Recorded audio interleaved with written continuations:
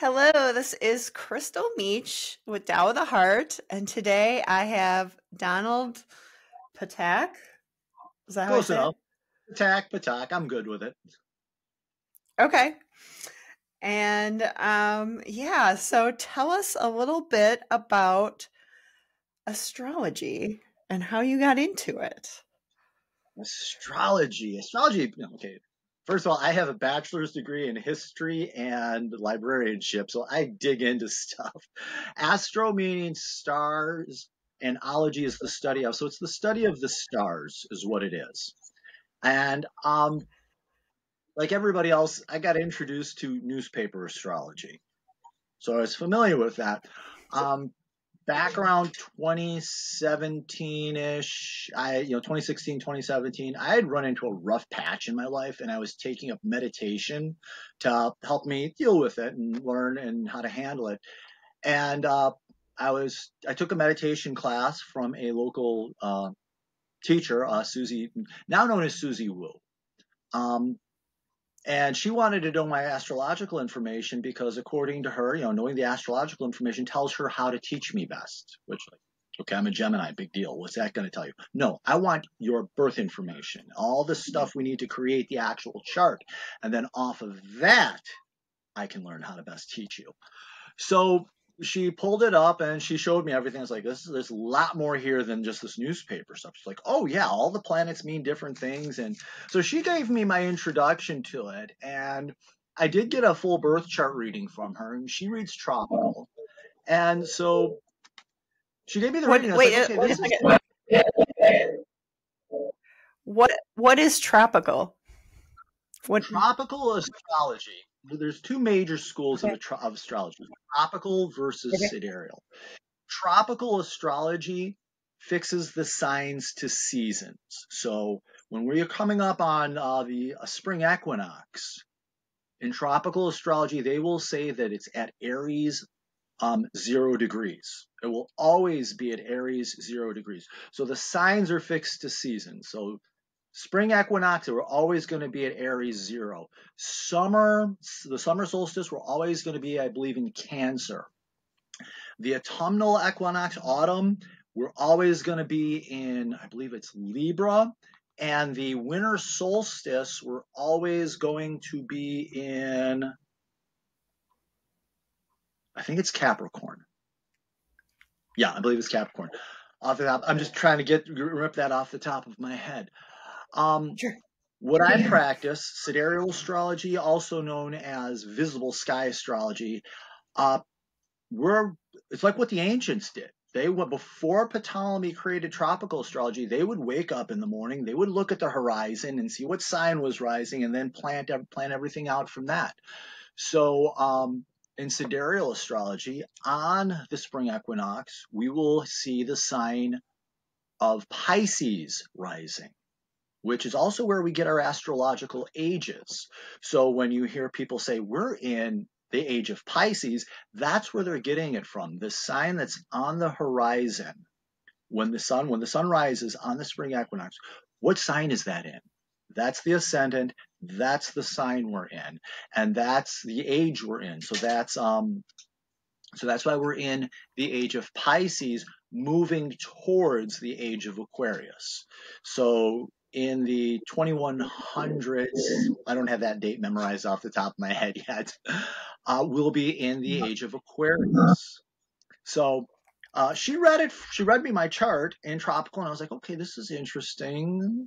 Some things seem okay, some things seem a little off, but I started that was the beginning of my journey, and I started taking some courses and learning about different forms, learning about astrology, so I could actually read my own chart and what have you. And I was on the internet and on my wonderful, the wonderful Instagram app, and an ad came up talking about 13 sign true sidereal astrology. I'm like, what? Like, okay, this is really out there. And anyone that knows me knows I love a rabbit hole. That's my Gemini ascendant with Mercury in Gemini. So me and rabbit holes, I live in them. So I wound up actually doing a little digging, a little research, and I was like, well, wait a minute. And I actually got the book right here because I'm in my office. is called The Lost Zodiac, or probably can't see the title there, but here we go. The Lost Zodiac by Catherine Tennant. She mentions, let me pull this up real quick. She says, and it says, Ophiucus, the serpent bearer, December 6th or 7th through the 7th, through the 17th. It says, where was it? Is the 13th traditional zodiac sign. So in ancient times, there was a 13th sign. And so I got curious about that. I was like, okay, I want to learn more about this. I got the book and some other resources. There's some other information I found out about it. And I began digging into that. And then there was that, they said sidereal. And I was like, okay, what's sidereal and what's the difference? And I found an astrologer who read my chart that way. And I began looking at things like, okay, this is making real sense here. When I was working with some tropical astrologers, they'd look at my chart and they'd be looking and they'd say all things. I was like, well, I work as a librarian. And then they look at my chart and they say, oh, and they'd pull stuff out. And I was in a study group with a bunch of sidereal astrologers, and I hadn't said anything. They were just looking at my chart. And the one astrologer is looking and goes, you have, and pointed out a bunch of things like, you know what? A good career for you would be a librarian. And I burst out laughing. The moderator burst out laughing because this person read the chart, because that's what I was doing for a living. It's like, I am a So sidereal astrology or visible sky astrology, we're looking at where the planets are in the sky right now. If I actually had clear sky at dusk when sun is setting, I can look out and I can see Jupiter in Aries. We're being told he's out in Taurus. So the difference between the two systems right now is approximately 25 degrees. Tropical is ahead by 25 degrees. So I am looking, and like I said, I'm a history major. I'm looking going back to the way it was practiced before tropical astrology was started. And there are people that resonate with tropical. That's good. There are people that I'm running into are saying, I'm being told I am but it just doesn't feel right. And I pull out, I was actually at a health fair, and I had a person come up and said, I keep getting told I'm a Sagittarius, and I just don't feel like a Sagittarius. And I created their chart, and I said, reason you're not that you don't resonate with Sagittarius is because in the visible sky, you're a Scorpio. And I just explained a few things, and I looked, and her eyes were like this big. Because Scorpio, you can tell Scorpio, intense eyes. They got a good they've got strong Scorpio energy, and her eyes are like wide open, and she's like, "Tell me more, give me." And so there are people that they don't feel connected with tropical because it's so popular. They go with it. Sidereal astrology is a more ancient form, and there are people who resonate with it much, much more, and they find it they find themselves and find it more in line with themselves, and they feel like they're learning more about who they are, why they're here, and what have you. So that's my little spiel there. Sorry. Wow. I mean, that's amazing. And just as you were saying that, I just thought of like biblically, and I know a lot of people think of the Bible as not being astrological, but I can tell you different from studying Neville Goddard. The first sign in the Bible, astrological sign mentioned in the Bible, is Ophiucus, and that's the 13th sign. Really? Genesis 3. Book of Genesis 3. You have the fall. Yeah. You have the fall of man, the infamous fall. Adam and Eve or actually her name is Hava in Hebrew. So it's Adam and Hava sit down, and they've they've bitten into the fruit from the tree of knowledge of good and evil. And the Lord comes down and says, "Hey, you did bad, and I'm now going to pronounce judgment on you." And he pronounces judgment on Adam. He pronounces the judgment on Hava or Eve. And then he says to the snake, you will forever strike at his heel, and he will crush your head. And if you look at the symbol for Ophiucus, it's a man holding a snake. Snake in ancient times symbolized knowledge. So it was a man holding a snake by the head and the tail. His left foot, I believe it is in the zodiac belt. Scorpio, in very ancient astrological systems, was actually a snake. So you have the snake striking into his heel, but his other foot is stepping down on Scorpio. And so that's what the symbol is. So you can see that here the scorpion is striking into his heel, but the other foot is going to come down and crush on Scorpio. So it's the Bible and astrology, little dirty, not dirty piece of history, but prior to St. Augustine, Christianity, Judaism, actually in Judaism now, I've talked to a few Jews, they have no problem with astrology because their calendar is astrologically based, especially the very conservative and the Hasidim.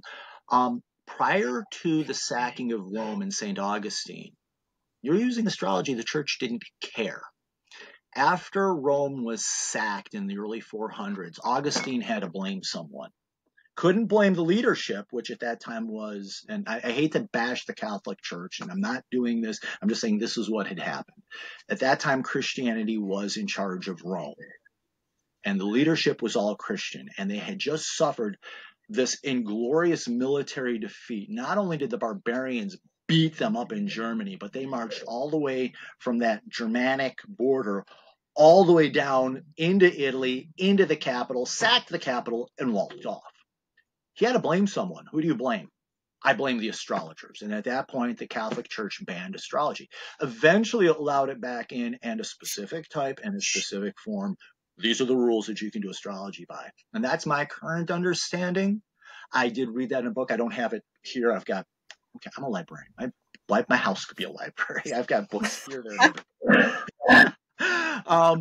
But yeah, and the astrological symbolism that's in the Bible, when Paul was being taken to Rome, the one ship that he went on, they had Castor and Pollux as the figurehead on the ship. Castor and Pollux, Gemini. Ooh. Interesting. Last Supper. And if you read it, he tells two of his disciples to go into town, and you'll see a man carrying a jug of water. Follow him. Man carrying a jug of water? Men in the Middle East don't carry water. That's women's work. Man carrying a jug of water, the symbol of Aquarius. Freedom, individuality. Follow him. Little historical tidbit there too. I would do great at in large crowds. Mm-hmm. But that's symbolism. I agree with you completely. Yeah, and what was I going to say? So the birth of Christ, and that's Virgo. It's the Virgo. Mm-hmm. He was born. Yeah, the joining of the stars, the conjunction of Jupiter and Saturn. Is what the ancients used as a. I know I'm cutting you off there a little bit, but yeah, that's what would symbolize the king. Is they would look and they would see the birth of Jupiter and Saturn, and then they would look to see the house that it's in, or the sign, or what the astrological sign that it was in, and that would tell them where to go look and find this king to celebrate. Interestingly, they knew that it was the house of Judah. The symbol of Judah is a lion. Jesus was not born in December. He was born during the time of Leo, which would have been interesting. The other little astronomical fact. This is astronomy dictating this. The only way you could see that union of Jupiter and Saturn is if in the night sky they're above the horizon. That does not happen. That particular conjunction they knew from doing the history and what have you. The only time that would have been visible is in summertime. So, but yeah. Interesting. But back to our original question before we went on this tangent. I was studying with Cassandra Joan Butler. I was taking, because I wanted to do this as a career. I was like, I really enjoy this. I want to get more into this. Cassandra Joan Butler is a local astrologer who's internationally known, published, and she was offering a class, and I was taking the class with her. And on the last day of the birth chart class, I was pointing things out. She goes, Don, you are pointing out, you've consistently pointed out certain things and made comments on them. You need to look into evolutionary astrology. Because I was looking for just for being a general astrologer, and something inside of me, like bullhorn, look into this. And, when spirit knocks and speaks, it's good to listen. So I looked, she gave me 2 names to look up, and again, avoiding the light, I decided to work with Stephen Forrest and The Inner Sky. This is his book on the birth chart and how to read birth chart. And what evolutionary astrology teaches, and what I really like about it, is the astrology as I was studying it was fatalistic. This is going to happen to you. You have no control. Evolutionary astrology is 2 principles that I really resonate with me. Number 1, your birth chart is not who you are. It's a map of the lessons you came here to learn. So it's who you are. It's your end zone. It's the end line. This is your end line. This is how you win the game. And secondly, you have freedom of choice.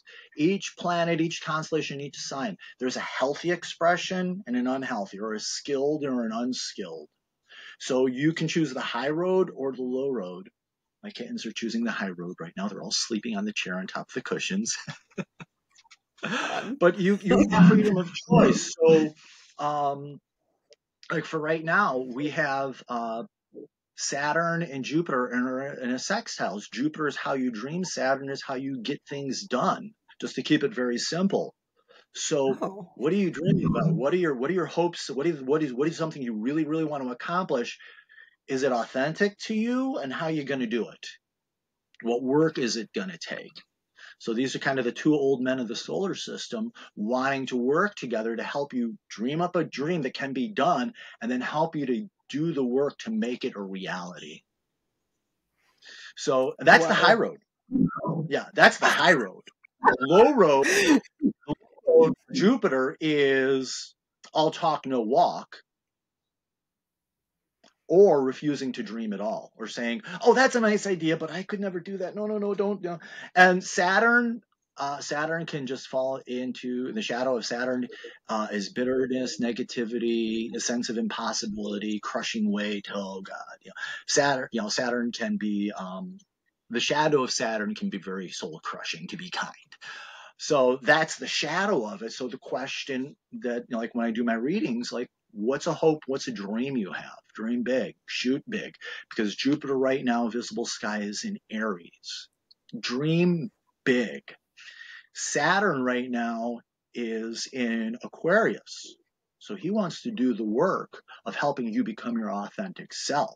So Jupiter was this big dream. Is this authentic to me? Yeah, let's do it, and let's make this thing real. And Saturn as a teacher, if you do the work, he rewards you generously.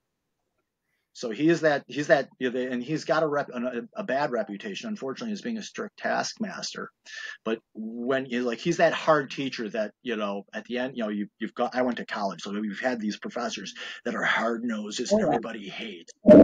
But I had one professor say, if you don't get a B or an A in my class, I don't write letters of recommendation.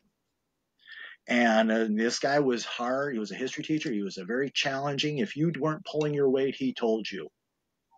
But when I got done with his courses, and I said, hey, I'm going for a master's degree, and I'm going to be going to teaching and school librarianship.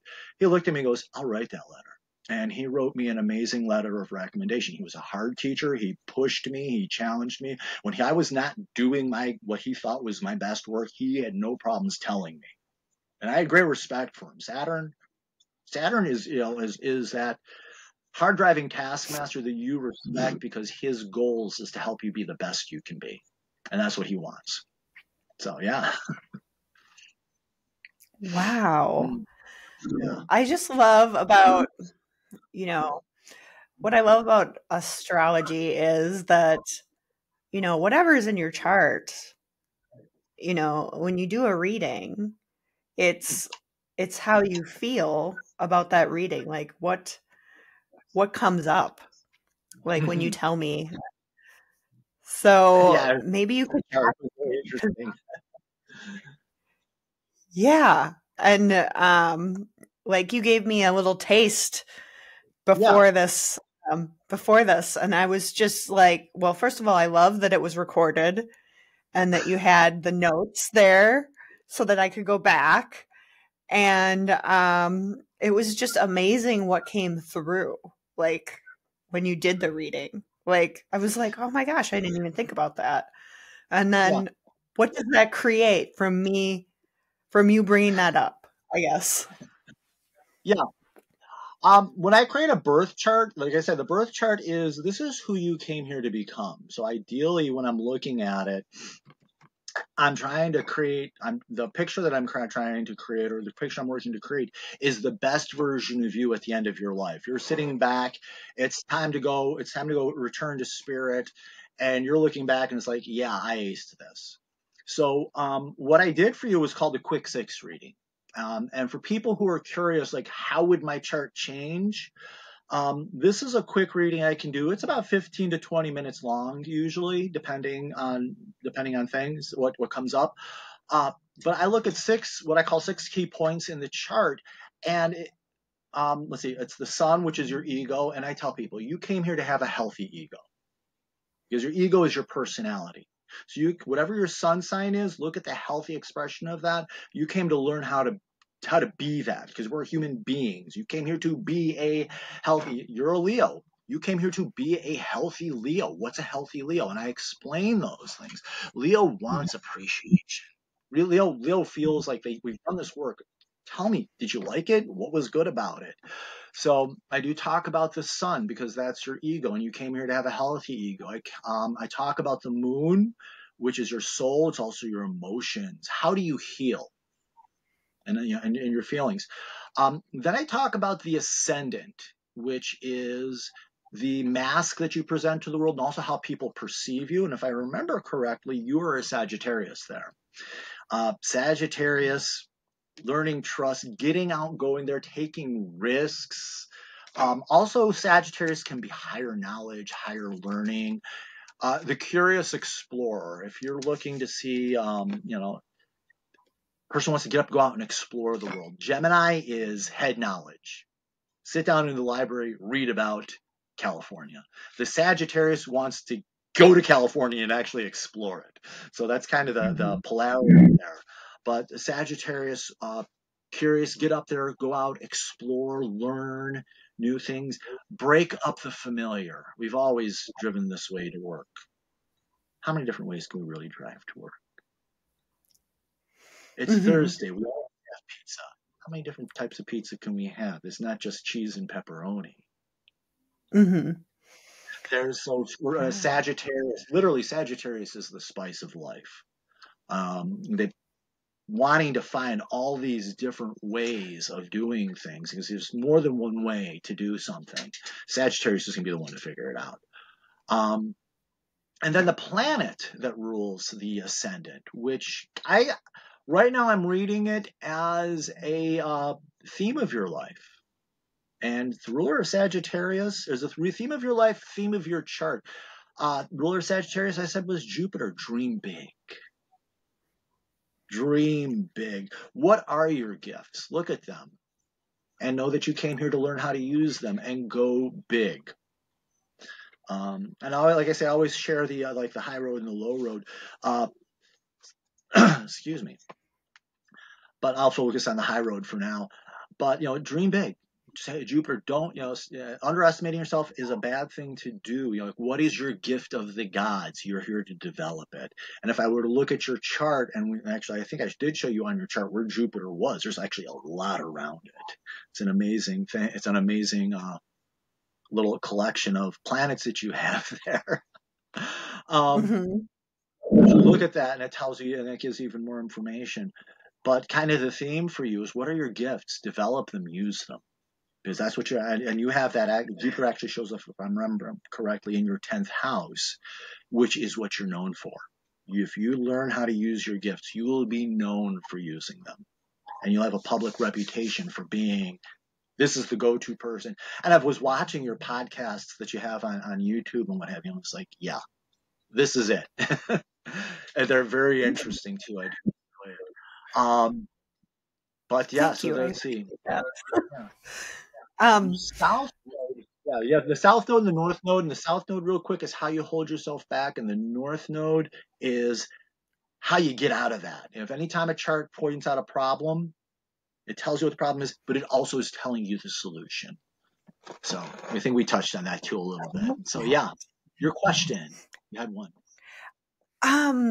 So yeah, the taste of the birth chart, but that's not all you do. I mean, you have multiple services, right? And yeah. I mean, I do birth chart readings, which I help you understand why you came here, the lessons you came here to learn, the person you came here to become. Another reading that I do, got all my books here. Yesterday's sky, I don't know if we can see this here. There we go. Yeah, the lighting in this room is kind of weird, and the camera's kind of. Yesterday's sky. Okay. This is the second reading I do. It's a karmic reading. If you're a person who believes in past life, you had some trauma happen to you that you're re-experiencing in this life. That book, and I'm trained in, and that's a reading that I can do, is I can tell you what that trauma is, how it happened in the past. I create a story, but then we can look and say, this is how it's reappearing in this lifetime. And then how do you heal it? Because you came here to heal it. And so your chart actually tells you that. So and your chart, how you were wounded, and then how you heal it and how you release it in this lifetime, and what you need to do to avoid creating more bad karma. And then there's the transit charts. Why everybody picks up their newspaper. I want to know what's in my what's my horoscope. I can look at that and actually make, I do year-long themes, quarterly, monthly. I haven't worked out how much I would charge to do a weekly yet, but it's quite a bit of work, so it would probably be up a little bit. But I can look at that, and I can look at and say, take the chart, take the stars, take the constellations and the planets, look at where they are in the sky, compare them to your birth chart, and say, these are the lessons that you're facing right now. Here's how they can show up. Here's the high road. Here's the low road. So that's what I do, and I do have my weekly astrology forecast where I just look at the transiting planets, and I spell that out so that you're aware of like the universal lessons. But I can personalize that for people. If a person wanted to know where Saturn and Jupiter were falling in their chart right now and what areas of life, I can do that too. So I can do that predictive element so that you better understand what lessons you're facing, and then how you can work to have the best outcome for your personal life. Because the newspapers, they've got to be generic. A 6-year-old, right now we're in, Sun's in Capricorn. A kid who is 6-year-old in Capricorn and a 90-year-old in Capricorn are getting the same newspaper astrology. It's just totally different for both of them. It should be totally different for both of them. I can actually personalize it down to sit down where you can sit down and say, oh, this is what I'm facing. Wow, this makes sense. Mm-hmm. Yeah, that's so fascinating. I'm just thinking of, me as a kid with the comics. It was always in the comic section, but yeah, you'd read it and you'd be like, okay, back to the comics. And sometimes it makes sense, and sometimes it didn't. And for some people, it made the reason it made sense is like for you when you told me that you were a Leo, and my response was maybe. When I created your chart, if I created your chart in tropical, you were a Leo. When I created it in using the visible sky, it moved things back 24 to 25 degrees. You are still in Leo because Leo is such a huge constellation. When I had my chart created, I was in tropical at Gemini. When we created it and using the visible sky, it bumped me back to Taurus. And everybody's like, he's a Taurus? Yeah, he lives out in the country, feels happy when he's outside, likes being around animals. I was like, hey, you could use the tractor to move all that firewood. I got a wheelbarrow. I'm good. I'm outside. I'm barefoot. I'm walking around. Don't need a noise. So it can change things in your chart. Yeah. Taurus people like being, Taurus, people of the earth. Yeah, I think of them as very steady. Like, yeah, that's the lesson here to learn, to be steady, to be stable, find stability, find peace, and no matter what's going on at that time.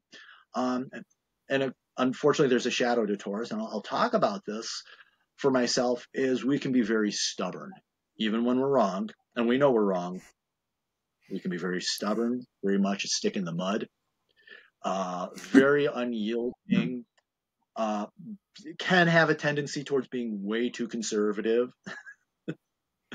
But it's being aware of that and then saying, okay, wait a minute, could that be a better way? Let's try it. So your chart, so the chart can change for people, and that's one of the things. Is some things, there are things that will change because all the signs are different sizes. Virgo is huge, and she's around 45 to 48 degrees, depending on who's doing the measuring. That's a huge sign. The 4 largest signs in the sky: Virgo, Pisces, Leo, Sagittarius. Those 4 signs alone are 180 degrees, or I did some math and I wanted to know how much it was. But those 4 signs are more than half the sky, making it, so that's interesting. Taurus is the next largest one after that, and then you got the much, Taurus and Gemini are also decent sized, but then you get the small ones, Aries, Cancer, Libra, Scorpio, and Ophiucus. And so those are the 4 small ones. The moon blows through all of those in a day to a day and a half, versus right now we're in a Virgo moon that started Monday afternoon. It's going to be going on the rest of the week. I think it's, if I remember, and I'm just going off the top of my head, I think sometime Friday to Saturday, depending on your time zone where you are. Friday to Saturday it finally leaves. So there's a lot of change. And then, like I said, Ophiucus.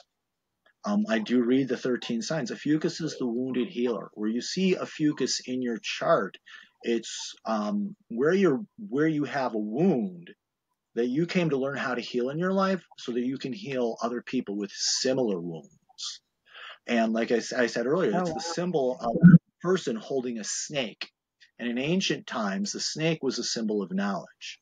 So he's holding the snake. He's holding the head, holding this tail. So he's learned the knowledge and then how to use it.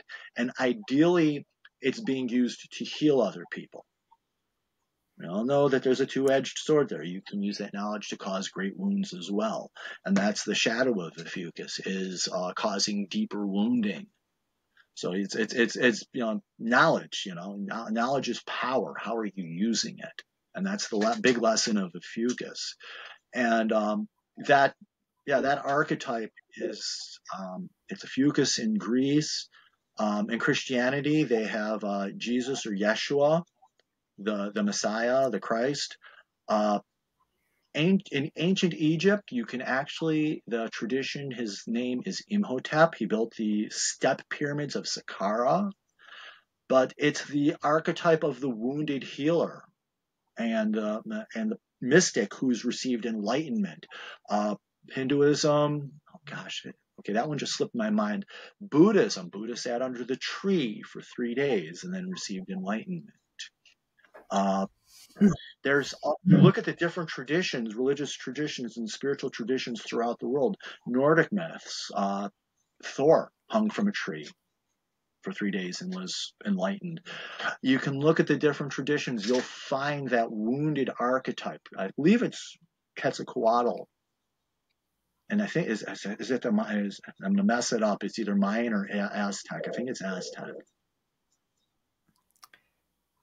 But yeah, healer, the archetype of a wounded healer, a person who's wounded, learned how to heal their wounds and then heals people with similar wounds. So, and that's the missing sign that was removed. And I think if people can heal themselves, kind of hard to control people who aren't hurting. But it's where you look at that chart and that tells you where you're wounded. And when you heal that, you can heal others who have similar wounds and help them. So that's the missing 13th sign. Wow. That is amazing. So if someone wanted to contact you for a reading, what would they do? Mm-hmm. I mean, I can put the information in the description box. Yeah. If you want to contact me for a reading, you can on my website. It's freedomthroughastrology.com, and Thru is spelled THRU because it really is all about you. I like making it personal. So Freedom Through Astrology. I can do live one-to-ones, like right over Zoom, and we record it. You can download it. Sometimes schedules don't match. That's fine. If you on the services button or at the top, you'll see a thing that says services. Anything I do live one-to-one, I do recordings. And so I can do a recording and then there's a follow-up that goes with that, a short follow-up where you can say, hey, you mentioned this. Can you talk more about it and ask? We can get together for a short follow-up where you can get clarifications. So I can do live one-to-ones. I do recordings. I have a subscribe button. That's for a weekly newsletter that I put out. And most of the time I have the YouTube forecast ready, and you can go on the YouTube and you right on the website, you can click and it takes you right to, or right in the newsletter, it takes you right to the YouTube channel and you can watch the weekly forecast. This week's wound up being a little long because there was so much that went from last week to cover that carried over into this week. But yeah, if you go to my website, you can schedule me right through there if you've got questions. My email is on there. It's dtptak@freedomthroughastrology.com. You can ask me questions. I'm more than happy to answer them. Gemini ascendant with Mercury and Gemini. Yeah, I'm going to carry on. That's my shadow. I'm still learning. I'm getting better. Oh, that's awesome. Thank you so much for coming on my show. I'd love to have you again to talk all about more. I mean, it's fascinating. I'm more than happy to step back on. I think what you're doing is great because it looks, and from what I've seen on your website and on your YouTube channel, you're kind of that librarian in here. Like, hey, if you have a question about this, this is the person you go to. You got a question about this, this is the person you go to. You're kind of that master connector, and that's kind of the role I see you playing in your chart, is being that master, and looking at that, and just off, like I said, off my top of my head when I was looking at it, it's like, yeah, I can see you being that person that if I need help with, go ask Crystal because she can help you find who it is, or she'll know who the person, or know who to talk to help you find the person. That's really, I'm seeing that in your chart. Thank you. Yeah. And I just love that you were a librarian. Like, there's so much. We need to talk off camera, but yeah. I'm interested in that Neville book that you mentioned. I was like, I want to read it. I was like, okay, astrology in the Bible, because there's more questions I have about that, and I would love to know if somebody knows a book about that. Yeah, me, librarian book, read it. Okay. On for another topic, another day. Yeah, thank you, Crystal. I really appreciate this opportunity. Yeah, thank you. All right. Thank you so much for watching. Have a great day. Have a great day. Have a great week.